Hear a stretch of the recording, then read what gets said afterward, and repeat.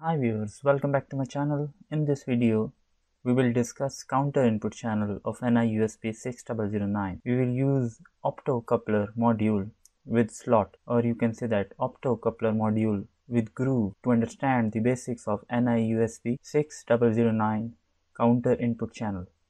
Now let's discuss some parameters related to the sensor. The groove or slot width in the sensor is about 5 mm. There are LEDs for power and sensor output. This sensor gives output in the form of digital waveform, that is either low output or high output. When there is an opaque object in the groove, sensor will give high output and output LED will light up. When there is no object in the groove, sensor will give low output and output LED will switch off. Operating voltage or input voltage or excitation voltage or VCC of this sensor is 3.3 to 5 volts. Some of the applications of this sensor include motor speed detection, motor position detection, especially for stepper motors, and pulse count. So this is optocoupler sensor. It has 4 legs. The rightmost leg is VCC or input voltage. Then we have ground, followed by digital output and analog output. In this video, we will use analog output of the sensor.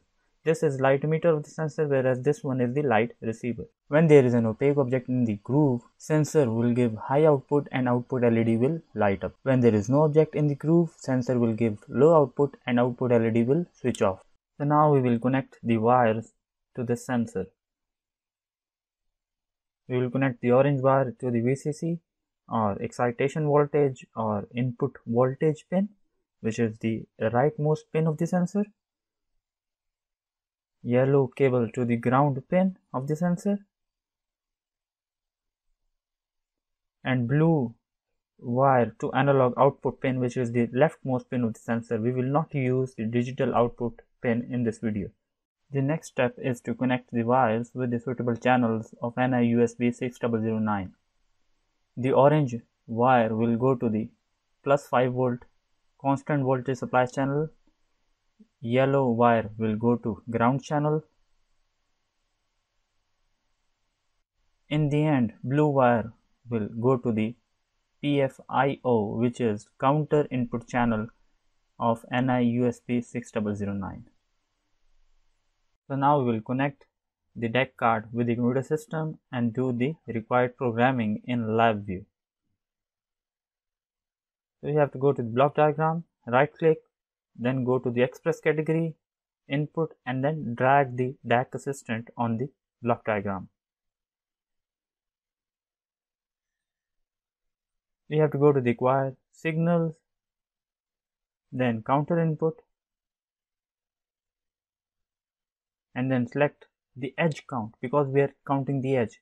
And finally, we have to select the counter 0 channel, which is PFIO, and click the finish button. We will use the falling edge as an active edge. We will start the count with 0 and we will count in the upper direction.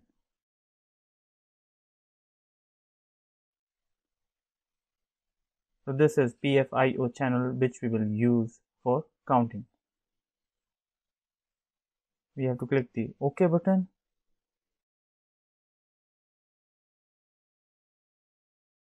Now we will attach a numeric indicator to display the number of counts. We will adjust the size of this numeric indicator so that it can be easily visible to you guys. So now we will run the program. So the sensor is giving 0 volt at this point of time. When the card is inserted, it gives 5 volt, and when the card is removed, the voltage is reduced to 0 once again.